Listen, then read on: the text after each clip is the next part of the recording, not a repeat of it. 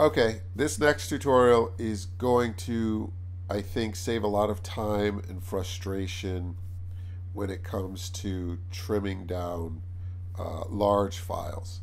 So normally if you have a pretty long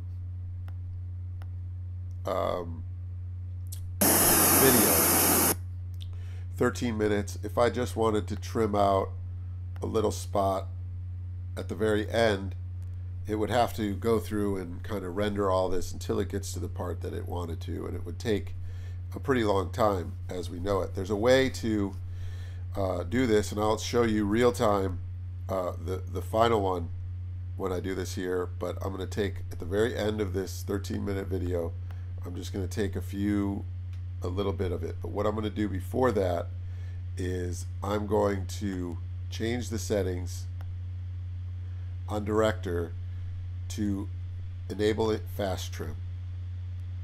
Now the reason why this isn't on all the time is because it's not I should say frame accurate, so you may get a little bit before or a little bit after what you want, but it's really good for trimming down to an area, and then you can turn off fast trim and really get an accurate trim, but it doesn't have to go through all that other junk to get to the part where it's going to record. So let me show you how it works when it's on. So I'm going to open that up again. 13-minute file.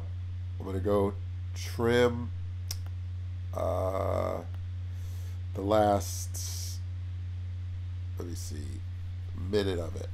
No, I'll do about 3 minutes of it. Okay? So it's going to trim, test trim, and I'll save it. And you can see on my MacBook, the processing of it is already done. Right now it's actually writing the metadata to the new file, and then we'll put it in, and that actually takes longer than the trimming. So give it a few seconds. Right now, here's my new file. And it's great for if you just need to do big cuts. You're not really tremendously frame accurate. You can have a little bit on both sides. I don't even need to go in and change this to, I don't even need to retrim this